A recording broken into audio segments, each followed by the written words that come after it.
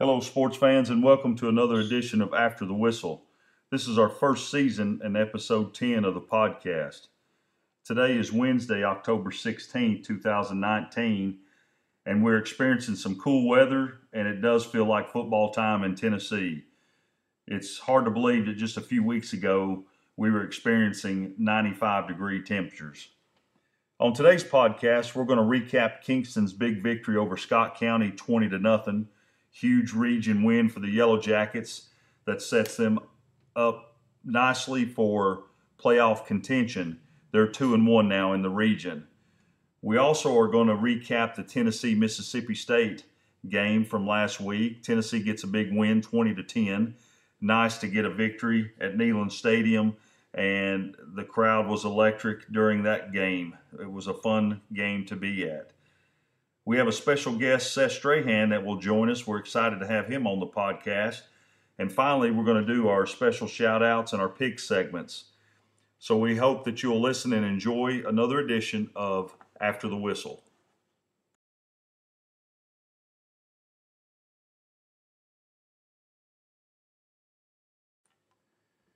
Okay, guys, before we recap the Kingston-Scott County game, I'd like to go over the scores from last week's action. On Thursday night, Austin East defeated Gatlinburg-Pittman 32-17. Pigeon Forge gets their first win of the year. They beat Northview 28-8. Last Friday night's action, Oliver Springs defeated Sunbright 49-6. Harriman squeaked by Midway 21-20. It was Greenback defeating Cofield 45-20. Rockwood was all over Cumberland County 37-14. Fulton got their first win of the year. They beat Clinton 36-13.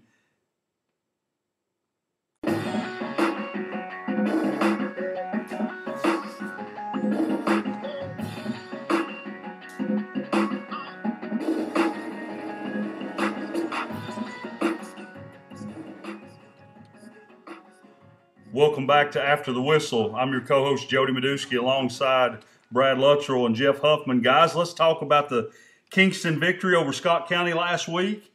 They win 20-0. They come off a bye week. Huff, the game started off kind of slow, had some penalties throughout. They played well after a short period of time, got the big victory, big region win for Jackets. Talk a little bit about the offense. Yeah, Jody, Friday night homecoming region game. It was a big win for the Jackets, and like you said, wasn't the crispest game in the world. A little sloppy, mistakes, kept the offense from putting up big points, but they scored enough to win, 20-0. Maybe a little rust from being off a week. I don't know, but like I said, they made the plays when it counted. On offense Friday night, Elijah Hill was out, so Preston White stepped up big time Friday night. I thought he had a very good game on offense.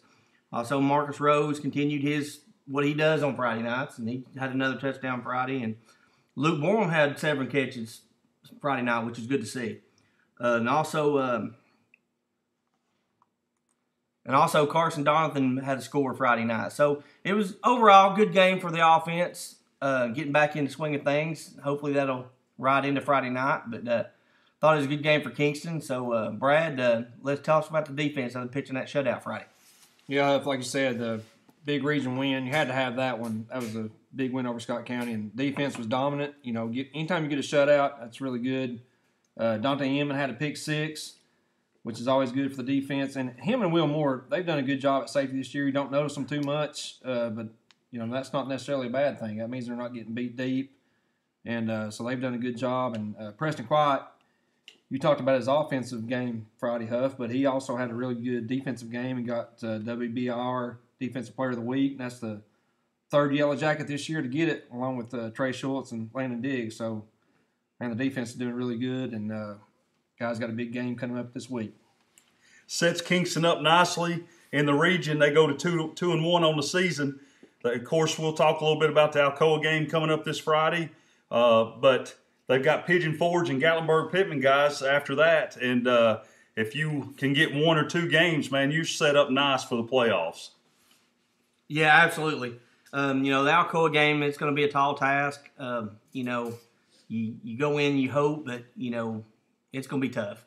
So Pigeon Forge the following week, that's really a playoff game. Very winnable game. Very winnable. You win that, you're in the playoffs. Then you're played in GP the last game of the season for seeding. So hopefully Jackets will be able to take care of business in 2 weeks. But I guess let's worry about Alcoa first. Yeah, Huff, the Pigeon Forge game, you got to win that one. I mean, that gets you in the playoffs, so that's a big game. And if you can beat GP, you finish third. But even if you don't, you're still in the playoffs.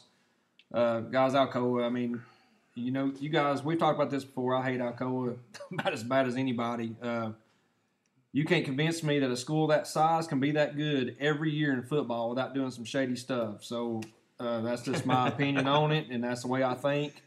And you can't convince me otherwise. But anyways, they're one of the top programs in the state every year, and that's just the way it is. And, you know, they're going to be hard to beat, but hopefully we can shock the world, Jody. It's time for the TSSAA to do something, move those jokers up. I totally agree. Get them out of this region. But, guys, good takes on the game last week, and we'll be back in a few minutes, and we'll talk about the upcoming Alcoa game. They gon' tell the story was different with me. God's plan. God's plan. I hold back sometimes I won't. Yeah.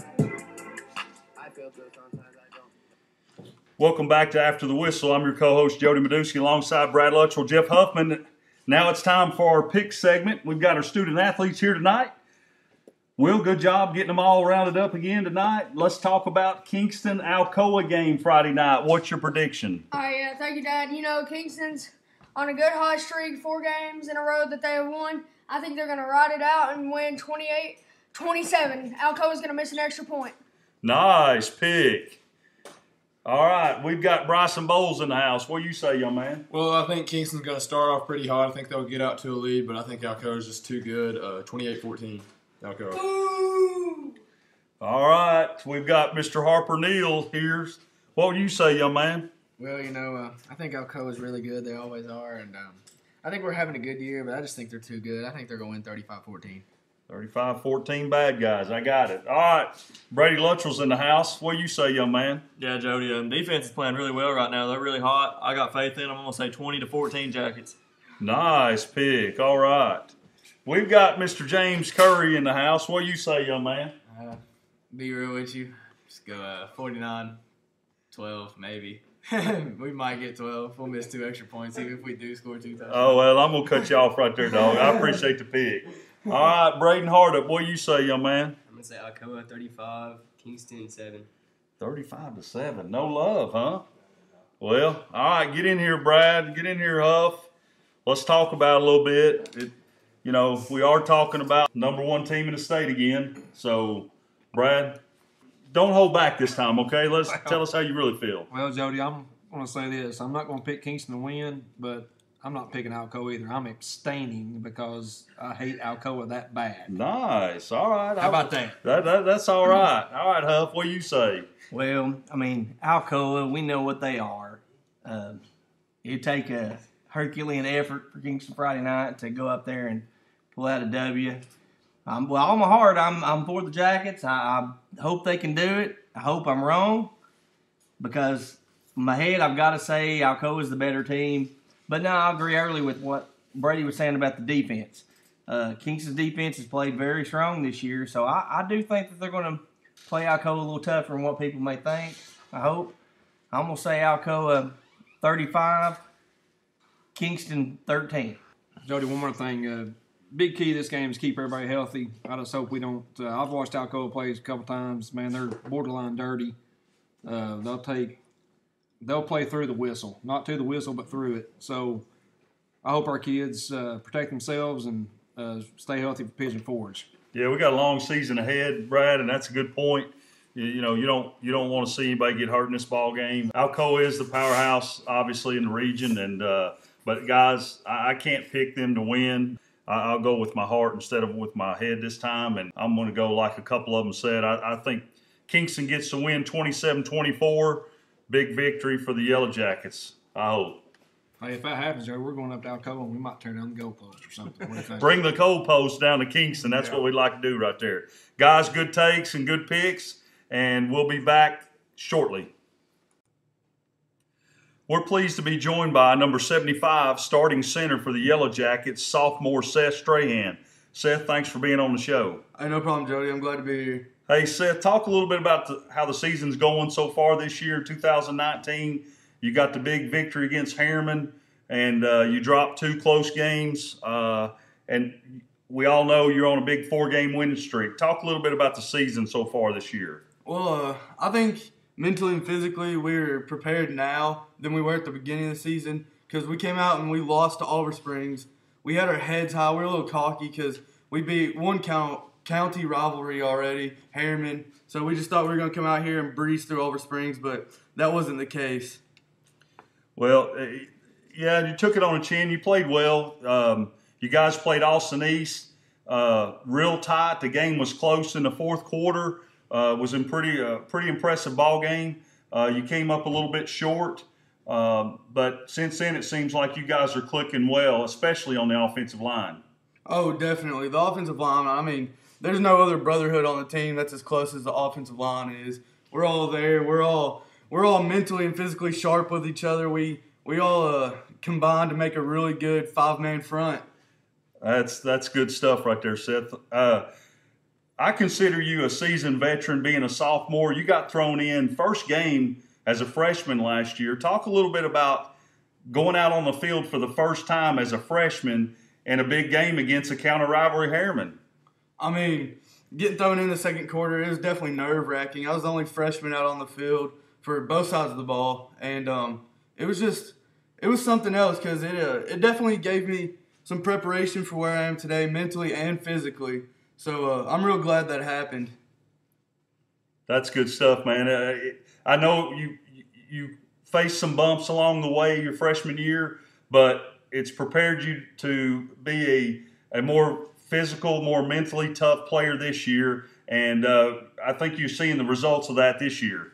Oh, we definitely are. I mean, coming out, we've really gotten stronger. We really know the plays a lot better. We're executing everything just fine right now, but there's still room for some improvement for everybody on the team, and I think we just need to notice that a little bit more. Hey, Seth, man, thank you. We'll be right back. Welcome back to After the Whistle. I'm your co-host, Jody Medusky, alongside Brad Luttrell, Jeff Huffman.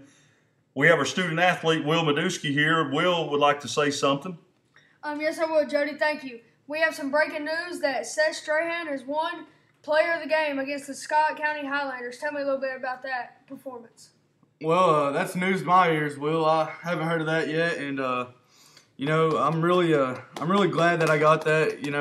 Just going out there and trying to do the best I can. It's really great somebody seeing that. Well, that's awesome. Congratulations, Seth.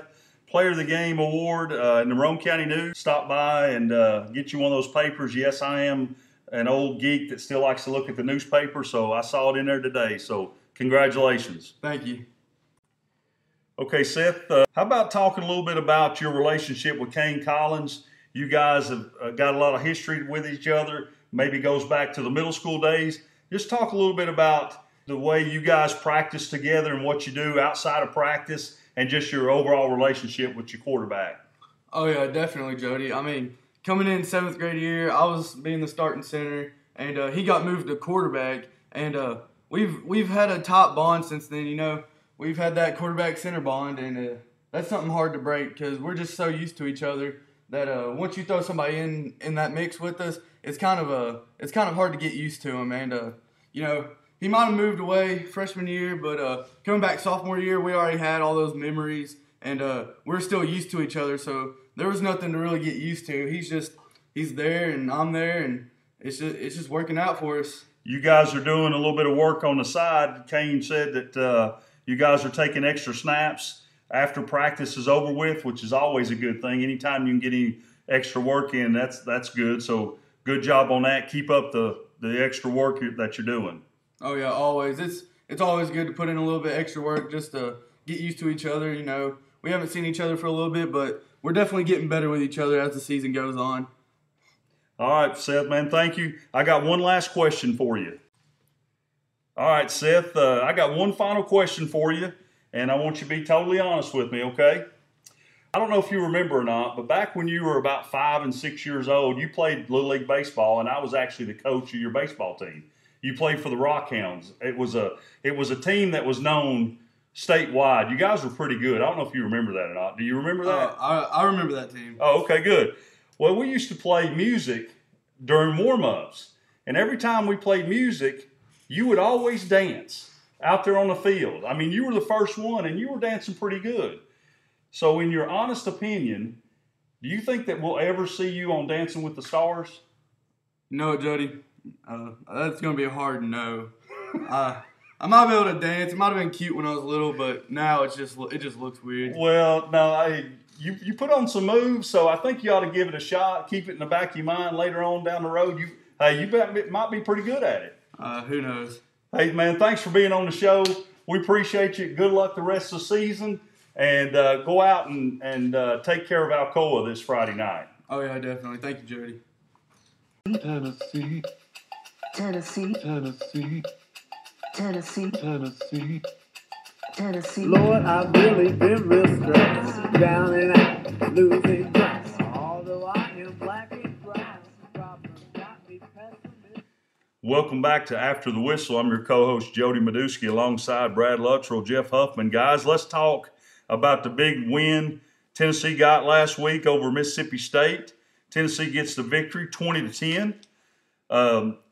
Huff, offensively, Maurer starts off, doesn't play the greatest, but he doesn't put us in a situation where I thought the game was in jeopardy at all. It was 10-3 at halftime. Maurer gets hurt right before halftime, and JG has to come in. But for the most part, nice run by Tim Jordan early to get us on the scoreboard. We had the lead. Never felt like the game was in jeopardy, but Maurer goes out for an injury. You get a little concerned about that. Tell us a little bit about the offense, what you thought. Yeah, Jody, Saturday, Tennessee. First of all, nice to talk about a victory for a change. Absolutely. That is much needed victory. Okay. So, I mean, that's great to talk about. And let's get back to the offense. Maurer come out, made a big throw early down the middle seam, hit Dominic Wood-Anderson.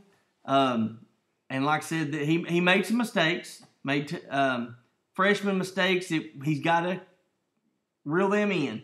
But, you got to. That's what they were. They were freshman mistakes. They were. And, but, like I said, I've been critical of JG this year, been wanting Maurer to play. And I still think he showed Saturday that he brings you that spark. He makes some plays. He makes a mistake, but he also makes some plays too. And, the one play where he got hurt, he was trying to make a play. And it was just unfortunate, injury that happened, and he had to come out of the game. And I'll give JG a lot of credit. I've been critical of him, and I believe it was some deserved criticism. Absolutely. But Saturday, he came in a situation where we had the lead and didn't make any mistakes.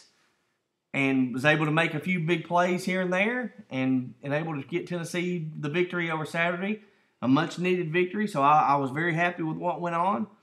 And that gives the season some hope, keeps the season alive. This week with Standy, bowl game is still in play. Absolutely. And Huff, you know how it works. When the offense is taking care of the ball and they're moving down the field, you give your defense a little time to rest. And then the defense has the game of their life as well. Oh, no question about it. And Brad will tell us about the defense here in just a second. But, man, hats off to those guys. I mean, they've been playing well all season, but Saturday, they look like a different team. I mean, they come out balling. And, Brad, before you get started, man, I saw a stat. Before Saturday's game, Tennessee was tied for last with Texas A&M and Vanderbilt for number of sacks in the SEC and showed out Saturday. Yeah, we doubled our sack total, Jody. We went from 8 to 16, I think. And crazy. That was definitely the best game of the year for the defense, just all over the quarterbacks, all in the backfield. I think we had 10 tackles for loss, 3 interceptions.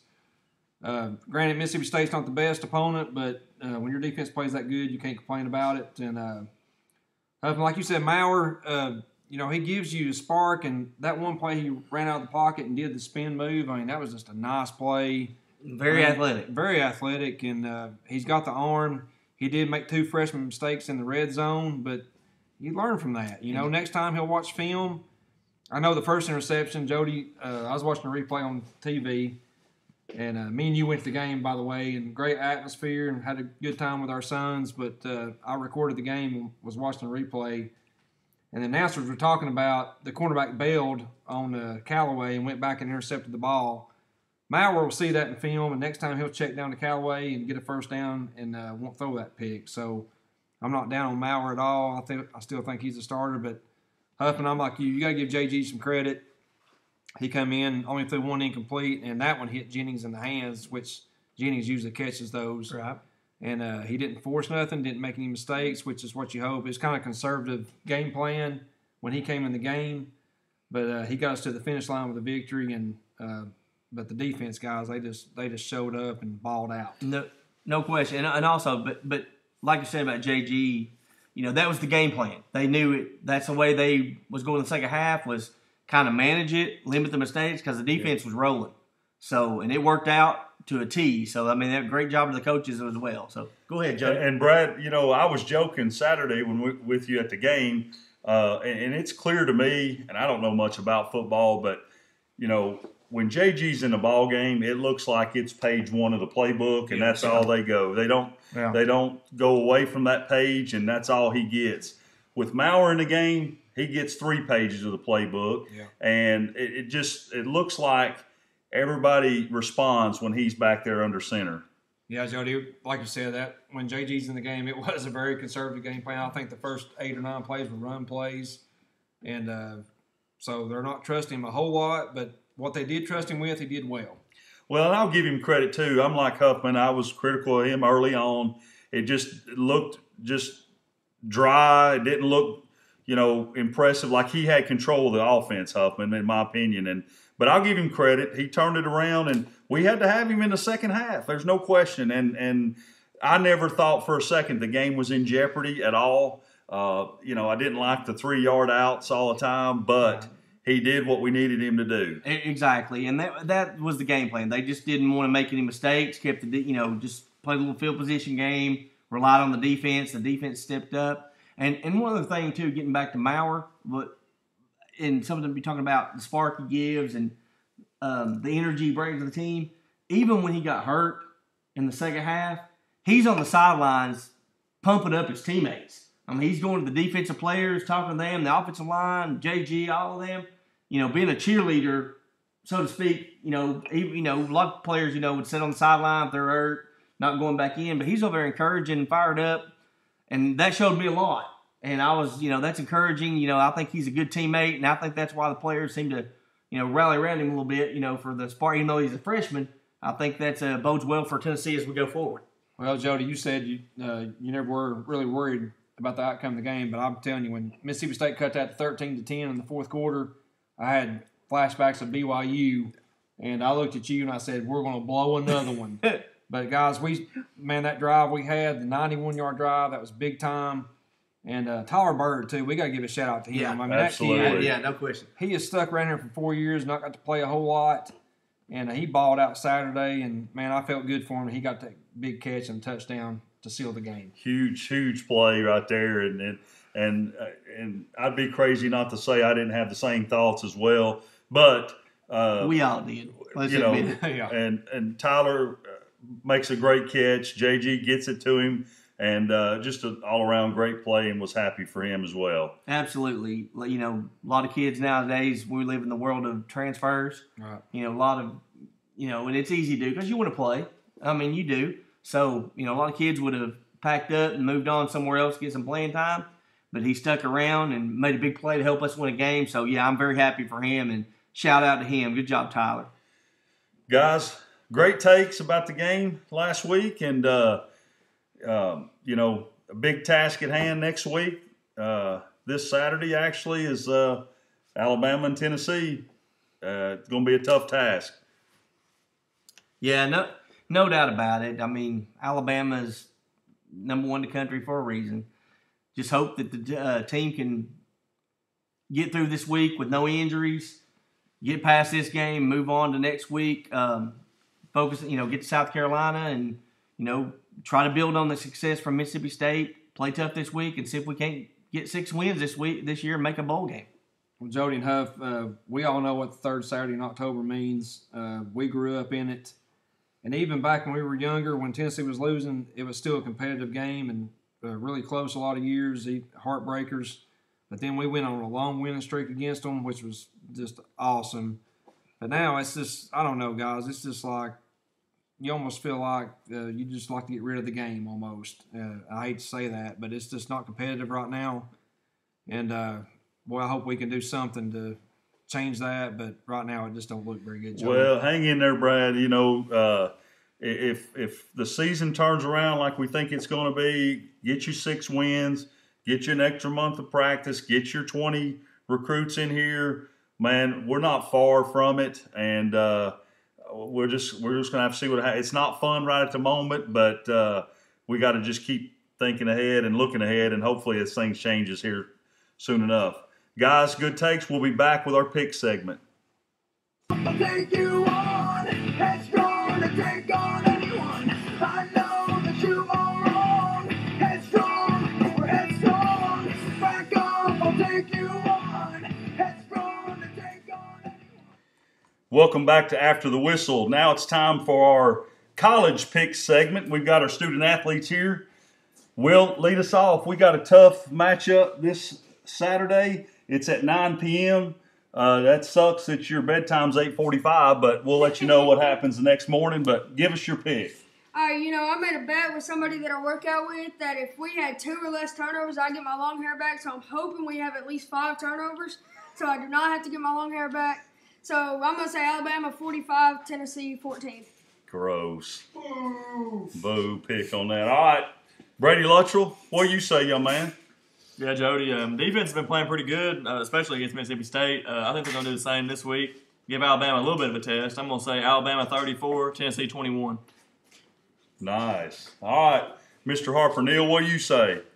I think we're playing pretty good right now. I think it's going to be closer than everybody thinks. I think Bama 35, Tennessee 27. Nice. All right. A play or two there, man, and Tennessee gets a victory. Braden, what do you say? I mean, I think Alabama's defense is down, so we might be able to score a little bit. I'm going to say 17, Tennessee.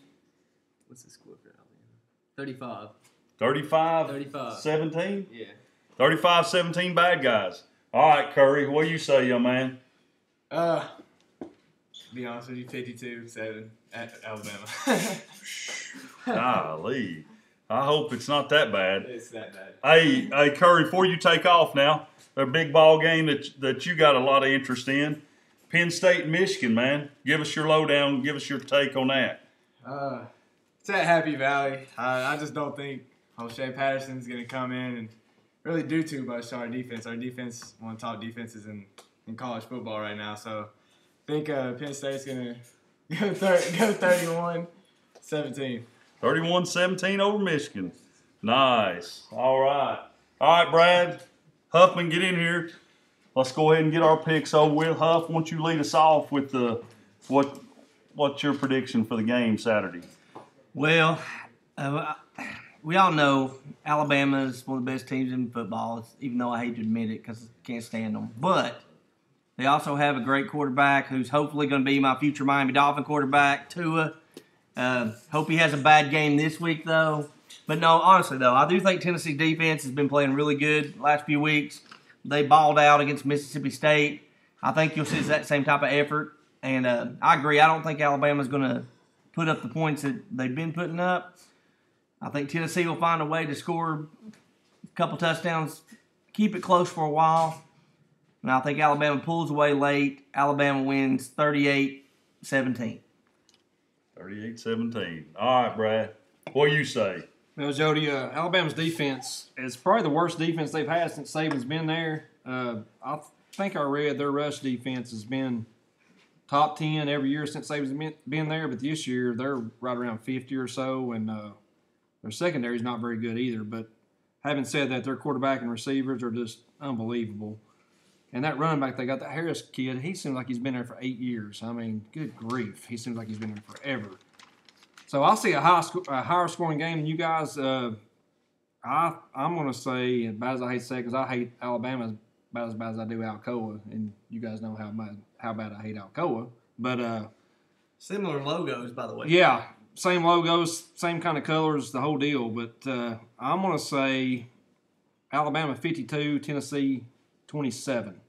I think we cover, if that means anything. Nice. Well, and I'm like you, Brett. I think Alabama's defense is down a little bit. I think I heard them say that they got 4 true freshmen on defense, which we need to try to expose them as much as possible. And, our defense is starting to click a little bit. They got the top 3 receivers in the country, in my opinion. It's unbelievable. It's unbelievable how good these guys are, and it's going to be a tough task for our guys. Brad, I'm gonna pull one of your cards, and I'm gonna refuse to pick this ball game because I'm never gonna pick Alabama to win. Here's one. I'll go Tennessee 3, Alabama nothing. How about that? We shut them out, guys. Good takes on the pick segment.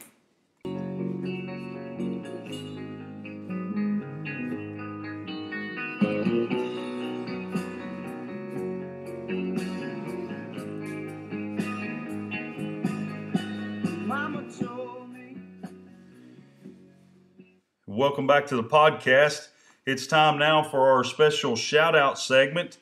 Huffman, won't you lead us off today? All right. I got a couple shout-outs this week. First one goes to Coach Jeremy Pruitt. This past week it was on Inside the SEC after the Mississippi State game. It showed a video of him at halftime giving a speech to the team, and it was pretty good to see. A lot of people have criticized him, maybe not a ton, I guess a lot, but there's been some criticism of him saying that of how he acts like he don't care on his coaching show each week, kind of with just a stoic look on his face. And there's been some people saying, he's an Alabama guy, he don't want to be here and all that stuff. And watching that video of him trying to talk to his team, get them fired up, tell them what they want to do the second half, that shows me, if you watch the video, that's a coach that wants to win. That show, he wants to be here. As a big win against Mississippi State, he wants to win, and I think that hopefully quieted some of the haters out there that's been criticizing of Coach Pruitt, and hopefully we stick around because, like I said, we need a coach who's going to be here. The coaching carousel, revolving door ain't going to work, so we need him to be successful so we can get this program back. So that's my shout-out for him this week. And also my other shout-out goes to the South Carolina Gamecocks. Their big upset win over Georgia this past Saturday was awesome to see. I can't stand Georgia. They're the most hated team for me in the SEC over Alabama and Florida. So anytime Georgia gets beat, it makes me happy. So good job, Gamecocks.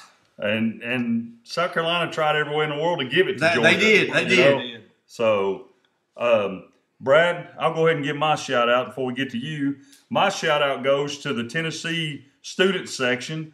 Brad, you and I got to sit in section I, row 30, and our boys came down, and we just had a great time in that section. The students were electric. The atmosphere was electric. It was just a fun day at Neyland. Boy, it was. Those guys right behind us, Jody, they were fun, and we had a good time with them. It was really exciting. Well, and my shout-out also goes to the usher who didn't kick us out of that section, because he did see my ticket around my neck and asked me what I was doing. But I said, hey, I'm coming back. Section I, row 30 is a great place to be. We blended in, right? We were students at one time. Yeah, we were students at one time. But my shout-outs this week, one goes to Lamonte Turner. He got picked preseason second team All-SEC for the basketball season, so good job for him. And, guys, my other one goes to Jason Garrett, head coach of the Dallas Cowboys.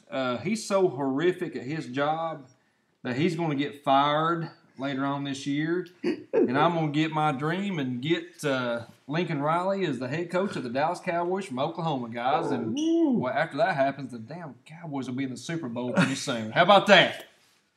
Oh, my goodness. Well, that's pretty good, Brad. Yeah, whatever. Huff, anything else you want to add to that? I think I'm good, man. That's hard to follow that one. That was a good one, Brad. Thanks. Guys, good job on the shout-outs. Hey, we'll see you on the radio next week.